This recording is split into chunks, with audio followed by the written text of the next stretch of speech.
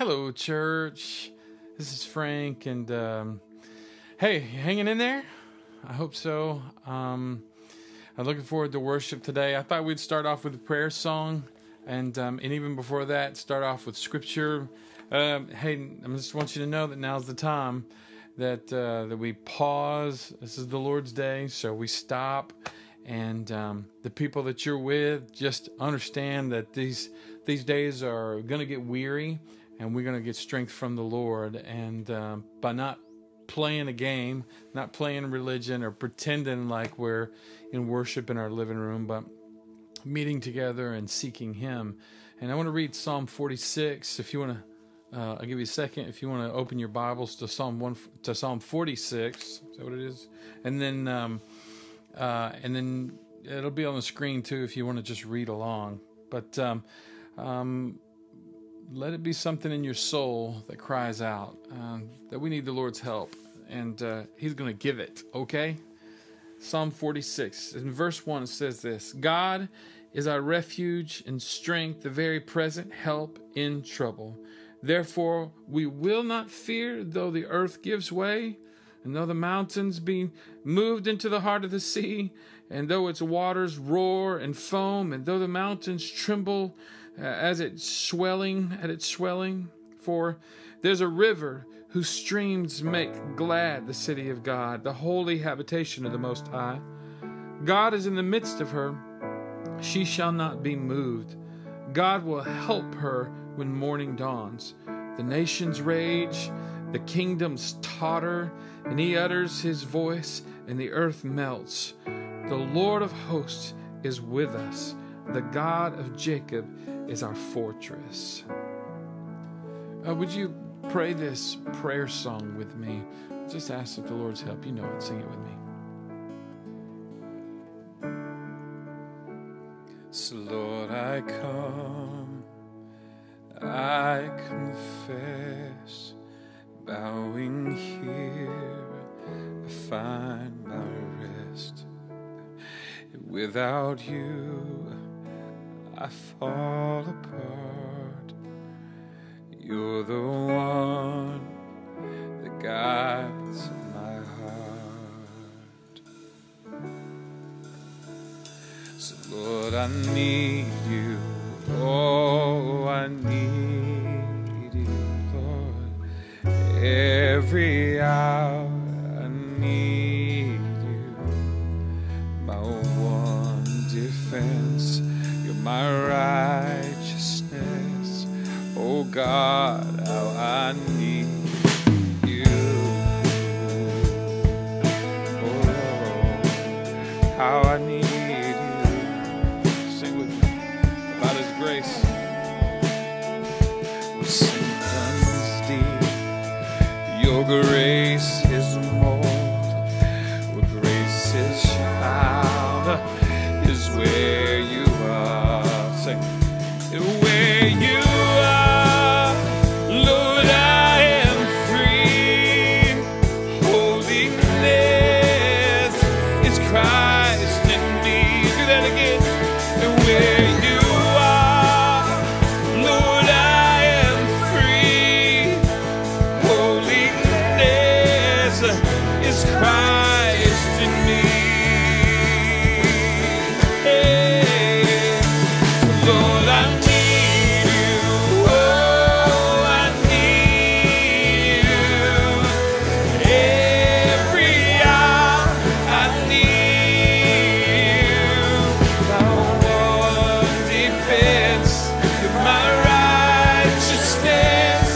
Oh God, how I need You. So teach my song to rise to You. When temptation comes my way, and when I cannot stand, I fall on You, Lord. Jesus, You're my hope and stay. I can't sing. So teach my song to rise to You. When temptation comes my way, and when I cannot stand, I fall on You.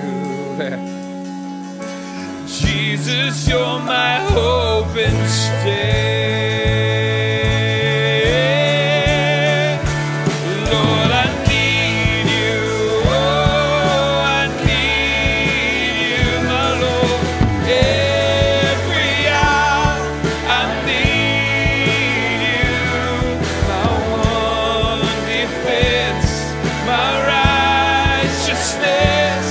Oh God, how I need you. You say you're my one defense, my righteousness. Oh God, how I need you. 'Cause you're my defense, my righteousness. Oh God, how I need you. Hey everybody, thank you so much for joining us today. Glad you found us online. I hope that in these next few moments that you will encounter God in worship, you will hear from God through the Word, and you will gather the people, whomever they are, around you, and you would be together and enjoy His presence. Just a couple of quick church family announcements. Normally, we pass an offering plate and stuff in our worship services. Obviously, we're not going to do that. We want to encourage you to go to our website, heritagepark.org. In the upper right corner, there's a link that you can click, and it says give, and you can give online. You can set up automatic giving even by doing that, and that way you don't even have to worry about it. We want to encourage you with that.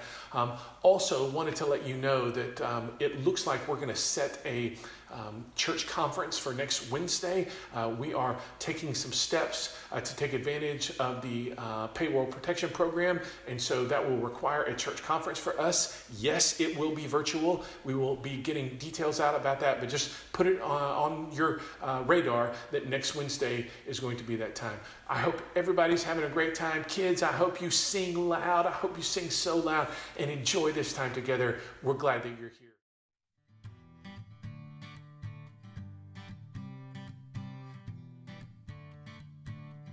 The disciples went and did as Jesus had directed them. They brought their donkey and the colt and put on them their cloaks, and he sat on them.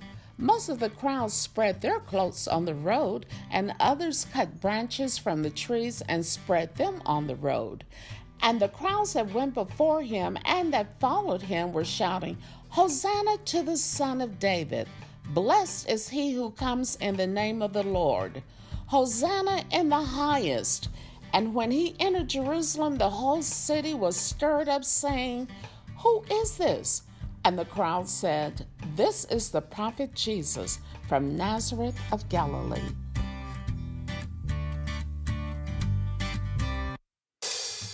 What will this bring about? Diseased, enslaved, desperate. Don't let the stones cry out, "Oh, save us." We lay our busy down, pay for a king to come. A triumph battles down, "Oh, save us." Blessed is he who comes in the name of the Lord. All the people cry, "Hosanna."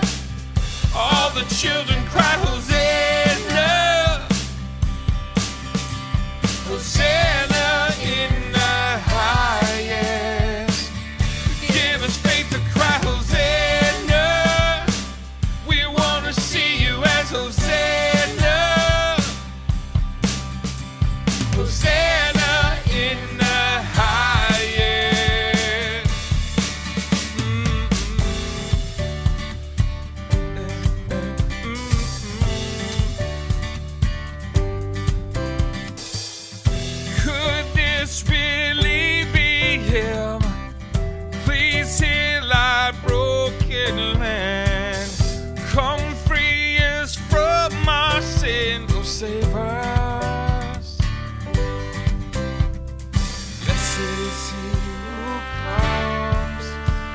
in the name of the Lord. All the people cry Hosanna.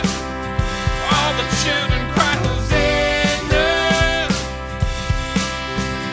Hosanna in the highest. Give us faith to cry Hosanna. We want to see you as Hosanna.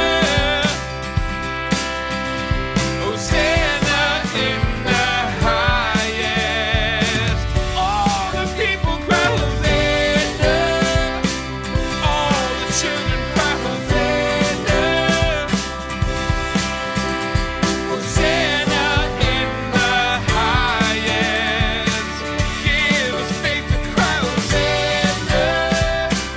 We want to see you as Hosanna. Hosanna in the highest. Everybody say Hosanna, come on. Hosanna. Hey, come on. Hosanna.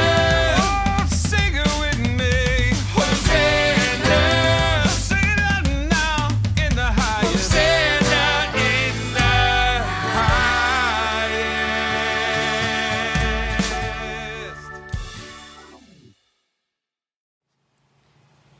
Good morning, Heritage Park Church family. My name is Paige Wells, and I am the director of His Kids, the weekday preschool ministry of Heritage Park. We pause at this point in the service to pray for our one. Our one is someone who doesn't know the Lord or is far from God. So let's take a minute and pray for our one together. Dear Heavenly Father, in this time of uncertainty, we thank you that we can trust that you are in control. Lord, we know that none of this took you by surprise. We're trusting your goodness and your character and your love for us, Father. As we lift up our one to you, Father, we pray that you would show us new and creative ways to be able to connect with that person. God, we're not able to meet face to face, but that you will show us opportunities that we can use to speak your name to them and how we can pray for them and their family. God, that you will give us the insight and the wisdom to know how we can help them take their next step and what our next step should be. We thank you for the privilege of serving you this way, and we pray that your kingdom will be glorified because we have been obedient. We love you and we praise you in Jesus' name. Amen.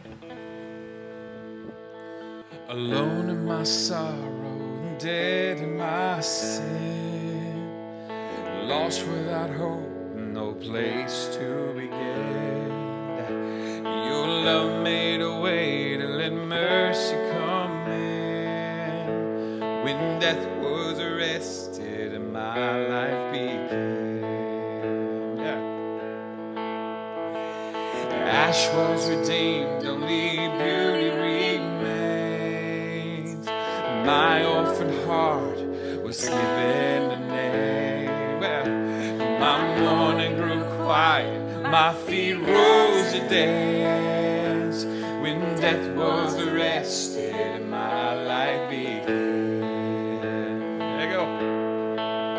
Oh, your grace, so free, washes over me.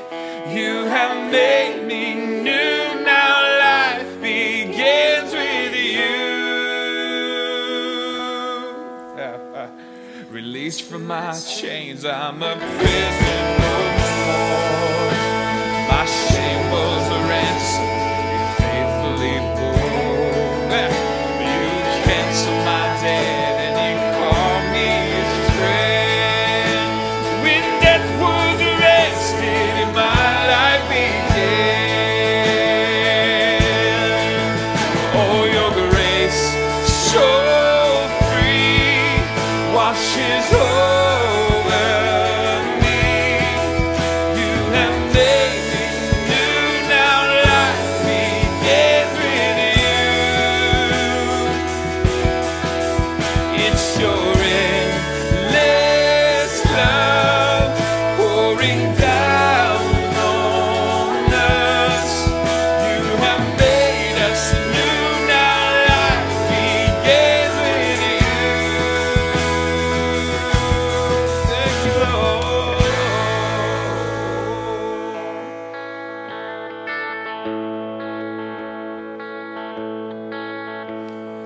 Savior displayed on a criminal's cross. Darkness rejoices though heaven had lost.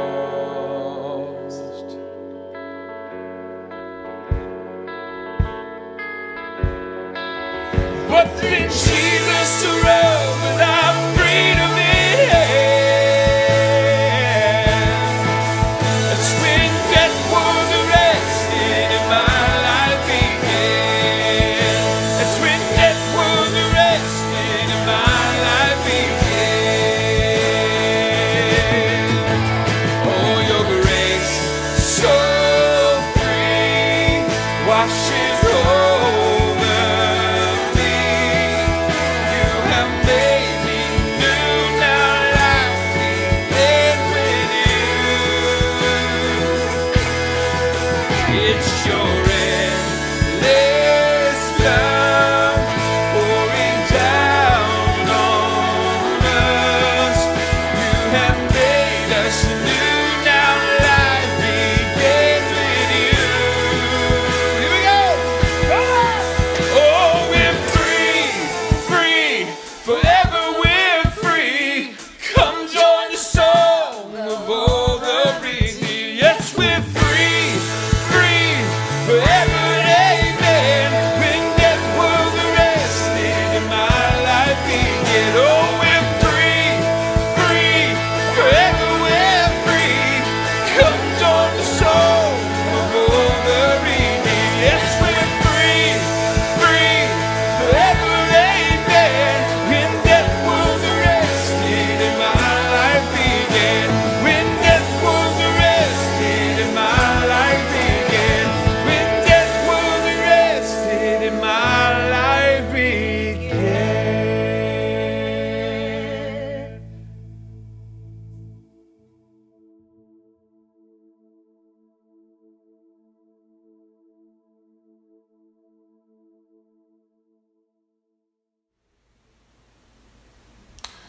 Welcome to the sermon portion of this. Glad again that you have joined us. Let's take a moment and we will pray together.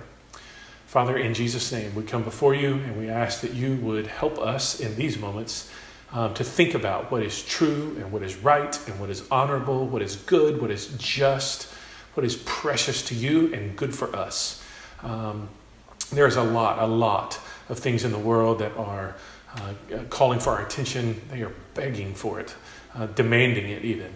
Help us now to be focused on you, what you say. We want to hear from you. So would you open our ears and open our hearts to hear from you? We don't want to be the same people. We want to be transformed by your grace. Would you make that our reality now in Jesus' name? Amen.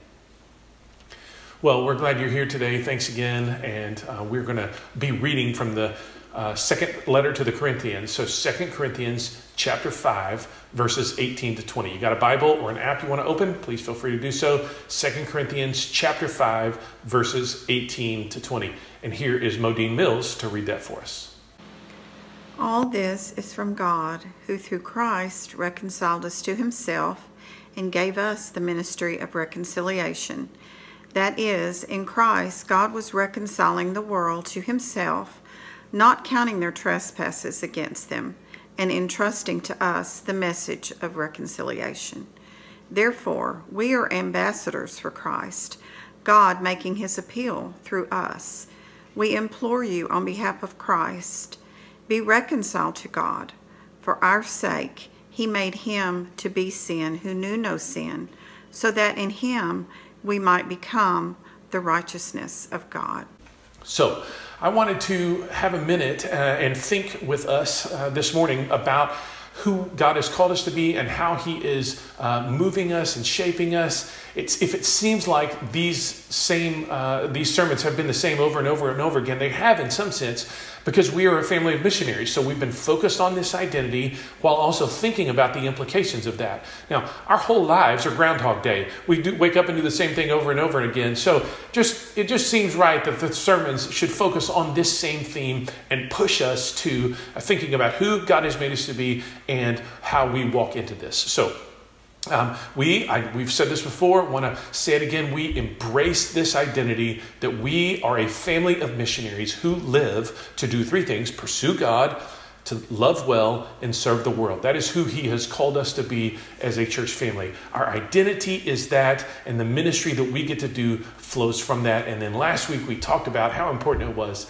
to leave the results to God. And so I want to encourage us today with this last sermon from 2 Corinthians chapter 5, talking about who we are as ambassadors for Christ. In this text, I think Paul highlights that that God has given us two amazing, amazing gifts. And on this Palm Sunday, as we move into Easter week, I thought it'd be perfect for us to highlight these two gifts. So here we are. Gift number one is the gift of reconciliation. I want to read it again, verse 18. All this is from God, who through Christ reconciled us to himself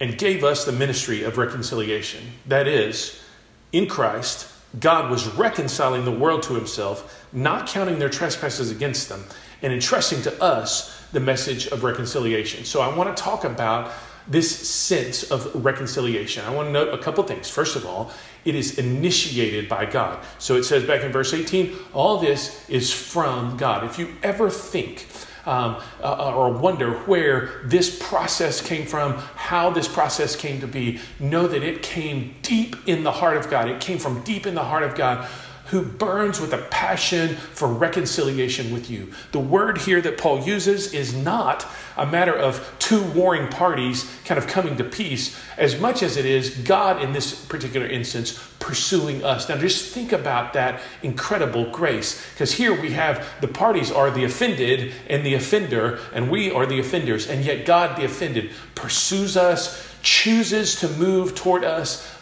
makes a way for us to be reconciled to him. It is initiated by God. And so I just want to celebrate that fact that you and I are people who have been pursued by God. All this is from God. When we are reconciled to God. We don't reconcile ourselves to God. We are reconciled to God. The second thing that's worth highlighting here, in addition to that incredible grace, is that it was accomplished not by us, not by our works, not by our good deeds, not by our attitudes, not even by our faith, but instead it was accomplished by Christ. So he says this again twice. 18 and 19, verses 18 and 19 are kind of a statement and then a restatement about this. So he says it twice in these two verses. All this is from God, who through Christ reconciled us to himself. And then down in verse 19, that is, in Christ, God was reconciling the world to himself. So this was accomplished by Jesus for us. We didn't do it. He did it for us. Now, the most famous verse in 2 Corinthians is in this passage down in verse 21. And so the question becomes, how did he do this in Christ? Well, glad you asked. It's down in verse 21. For our sake, he made him to be sin, so that we who knew no sin, I messed that up. For our sake, he made him to be sin who knew no sin, so that in him we might become the righteousness of God. So God made Jesus to become sin for you and for me. He didn't know sin before, but God made him to become sin so that you and I, who didn't know righteousness before, would become righteous. Now, that's really important, a great concept to latch onto, because so much of our lives is spent weighing the scales. If I do this, what will the outcome be? If I put this here, what will the difference be? How will it change? What will the delta be? And so I just want to encourage you to think about your spiritual life in those terms, which we're already used to. Here they are. You and I have such an offense toward God that we can never make ourselves right. We can never even the scales. So what happens? The Bible says in verse 21 there that God takes that sin from us and puts it on Jesus. That is an amazing thing for us to think about, a profound thing for you and I to think about. He takes our sin and he puts it on Jesus. So that would be enough to even the scales there. But more than that, what does he say? He gives the righteousness of Jesus to you and to me. So now the scales are tipped in our favor. Not only is our debt paid for, which is great. But also, it is more than that. It is a reconciliation. If it is a being made right with God, you and I are given the righteousness of God. Not only is our debt paid for, but also we are made right. Unbelievable. What incredible, incredible grace. So I want to say that it is accomplished. All of this is accomplished by Jesus. There is a verdict that has been rendered, and the relational blessings that come as a result of that are now ours. Initiated by God and accomplished in Christ. And lastly, I want to just point out that this is experienced by us. And so I'll back it up here to verse 18 again. All this. Now, what is all this that he's talking about? Look back in verse 16. From now on, therefore, we regard no one according to the flesh. So that's not so much thinking about their bodies, their skin, although it certainly includes that. It's a measure of worldly standards. And so when we say this, it's something like, from now on, we don't recognize people according to the ways that the world recognizes people. Yes, maybe according to the color of their skin or their ability to do something or inability to do something, but it's bigger than that. It's just measuring people by worldly standards. Even though once we regarded Christ in this way, so according to the flesh. So we regarded Jesus as somebody who, didn't do the things that he said, or Paul in particular has in his mind here. He was hostile to God, and so he was regarding Jesus according to the worldly standards. And then in verse 17 it says, therefore, if anyone is in Christ. So not only all this is from God, remember, and it's experience. We don't regard people according to the flesh. We instead are made a new creation. Therefore, if anyone is in Christ, he is a new creation. The old has passed away and the new has come. Think about that.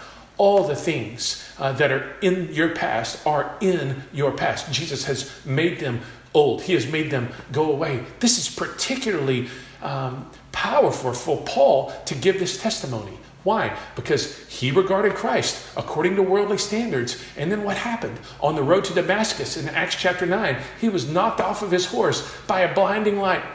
And in that moment, Jesus revealed himself to Paul. And so what would Paul say? Man, the old has gone away and the new has come. That's true. And then further, we are not only made new, not only are we not judged according to the worldly standards, and not only are we also made new, but also we are reconciled. Our relationship is reconciled to God, by God. So there's incredible security in that. We, the people of God, are the kinds of people that God has pursued. We have been made right with him, and the security that comes with that, because I didn't make myself right with God.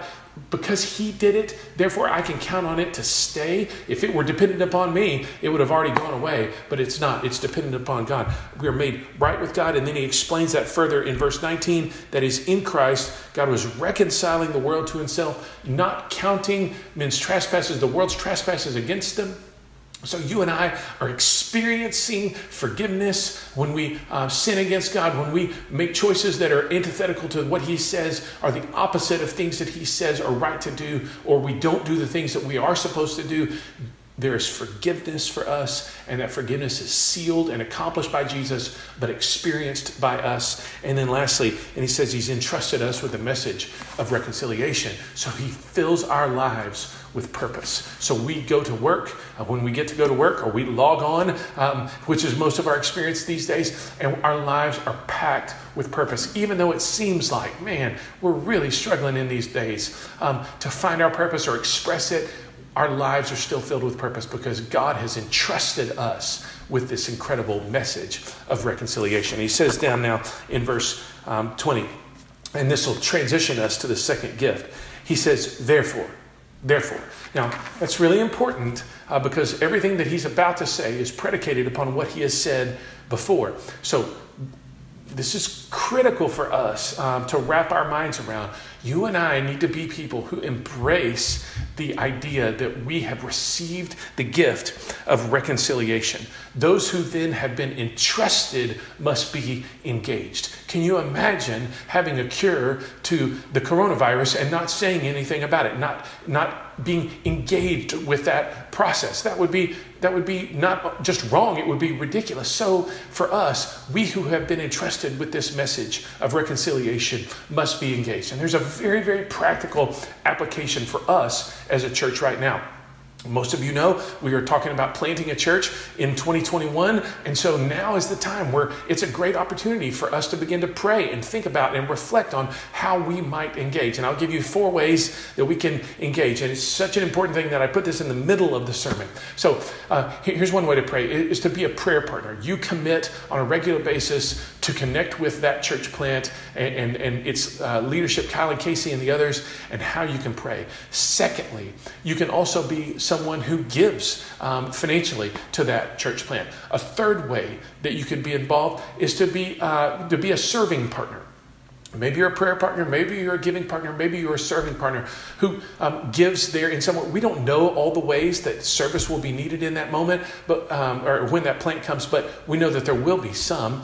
But also, from the Heritage Park side, those who go, we will need people to step up and backfill all these positions that would potentially be left. And so to step up into service, you could be a service partner. And lastly, you could be a going partner, somebody who goes with them to plant that church. So we who have been entrusted must be engaged. And we want every person in our church family to pray about their role in the church plant as it gets closer in 2021.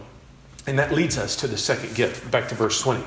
Therefore, we are ambassadors for Christ. What an incredible thing. We are ambassadors for Christ. God, making his appeal through us, we implore you on behalf of Christ, be reconciled to God. We are ambassadors for Christ. That means we are a people who carry a certain amount of authority, but also responsibility. We are commissioned servants, envoys, if you will, of God, who carry his authority, but also we have a responsibility to step out. And so I want to talk about the 2 ways that we express that. First is the message of ambassadors. What is the message of an ambassador? An ambassador is a diplomatic messenger or envoy on behalf of someone to go and make peace. That's kind of the way that Paul uses that word. He picks it up from diplomatic language in ancient Rome. And so we want to be those kinds of people who are announcing the peace of God to the world. God sent, he's done this before, he has sent prophets and he has sent apostles, and now you and I, we are the ambassadors for God. We are the ones who have been sent into the world. Whenever we have been entrusted, we must be engaged. And so we are sent into the world. We are sent with God's words. Now, many of you have had this experience, I know, already around here, where you need to communicate to one of your kids, but that kid is on the other side of the house or upstairs. And so you say to the one closest, hey, go tell him that I said this. And it's time to come down for dinner or whatever. So up the stairs they run to the other part, and they come back. And they're like, hey, wait a minute. He's not doing anything. She's not doing anything. And then you say, no, wait a minute. Dad said, or mom said. Well, that gives them a certain amount of authority. So they walk in there, their chest is puffed up a little bit, and they say it with authority. Now, mom said, it is time to come down for dinner. Well, there's a weight, if you will, behind that message. So it is with us. You and I have been sent into the world, not with a mom said or a dad said, but with a God said. God has said, and we can stand and speak with authority about the things that God has said. Why? Because we know that they are true. It is the message of the ambassador. What then do we say? What is our particular message? Well, it is that you don't have to be judged by the world's standards anymore. You can be a new creation there in verse 17. All the things that are old about you, your old ways, your old habits, the old addictions, you can experience freedom. Why? Because everything has become new. You can be the kind of person who has been reconciled to God. You can be the kind of person who is made right in their relationship with God. You can be the kind of person, I've got a dog barking upstairs, that's what's going on.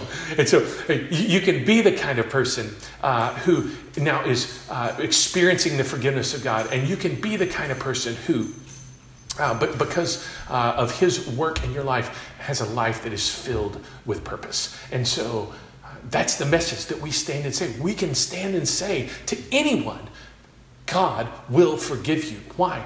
Not because of what we've said, but because of what God has promised to them. In 1 John chapter 1, verse 9, He says, if we confess with our sins to God, that he will be faithful and just to forgive our sins and to cleanse us from all unrighteousness. We can stand and we can say that with authority. Why? Because it is what God has said.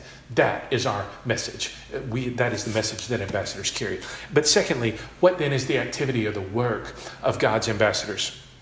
I just want to point here to a couple of things. That we act with a certain amount of authority.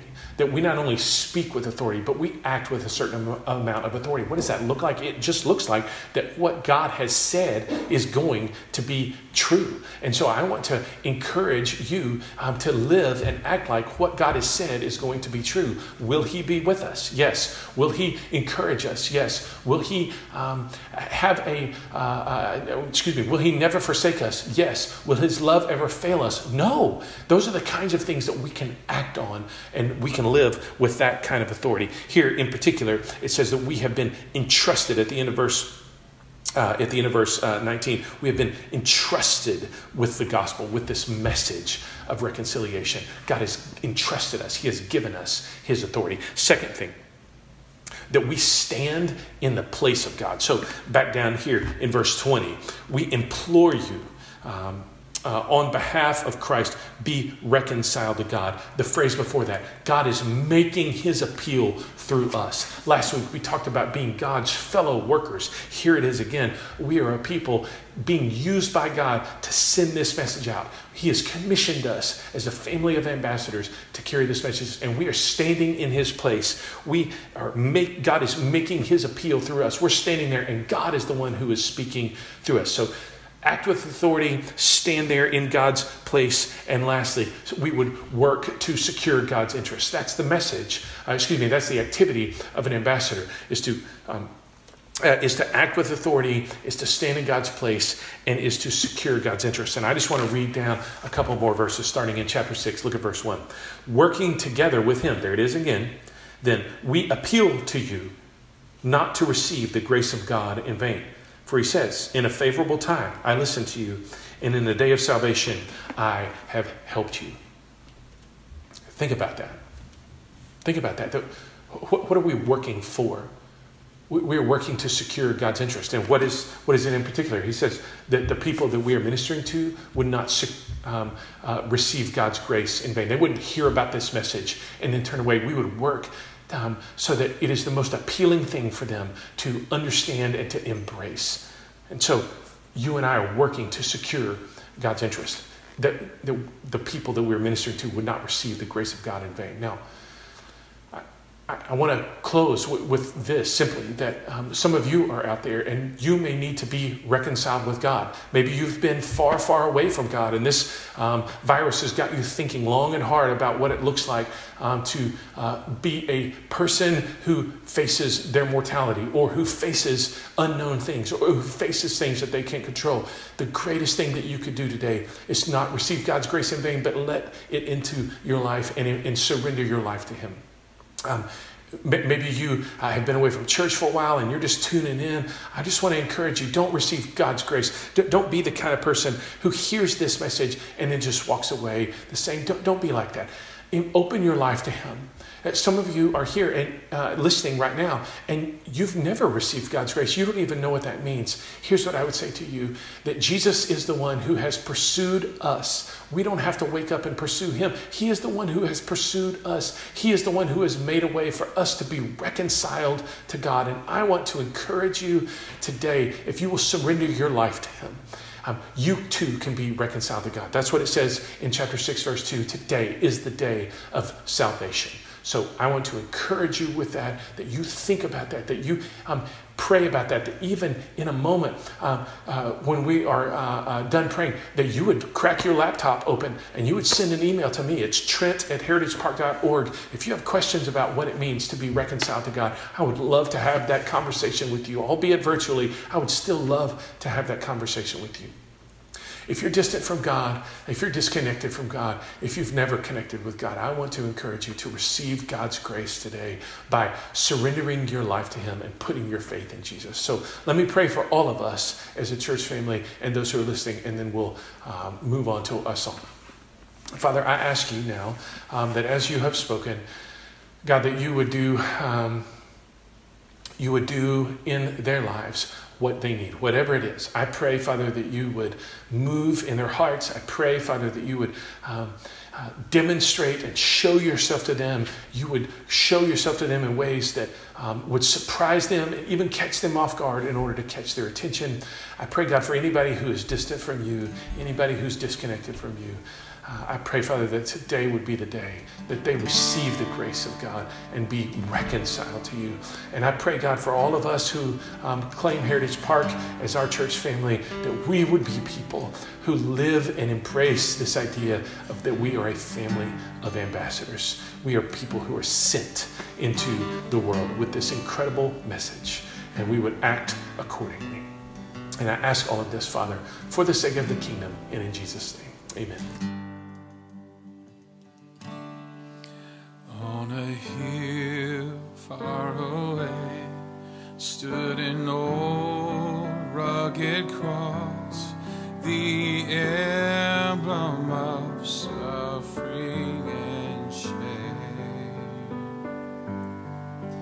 But I love that old cross where the dearest and blessed for a world of lost sinners was slain. So I'll cherish the old rugged cross till my trophies at last I lay down. I will cling to the old rugged cross and exchange it someday for a crown.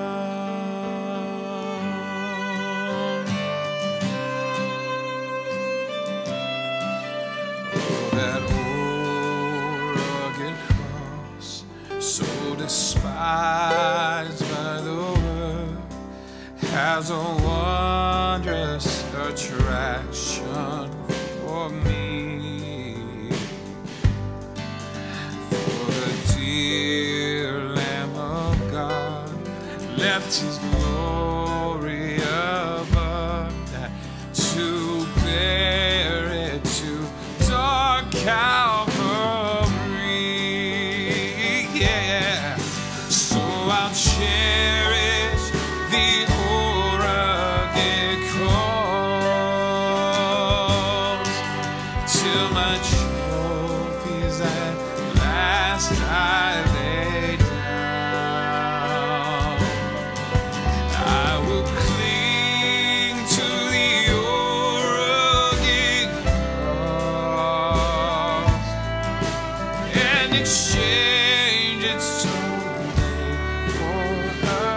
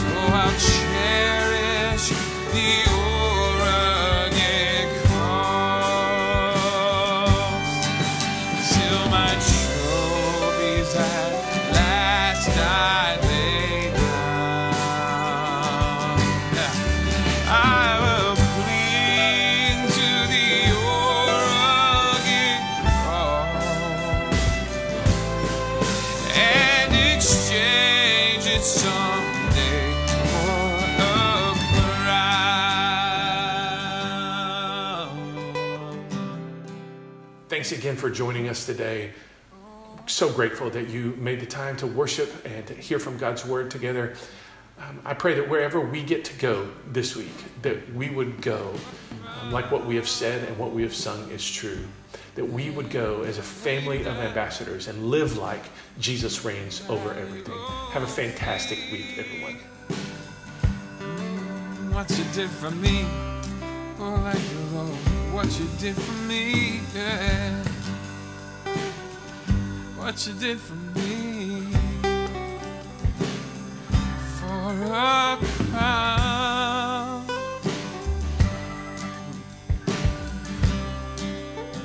Yeah. So I cherish the old rugged cross until my trophies at last I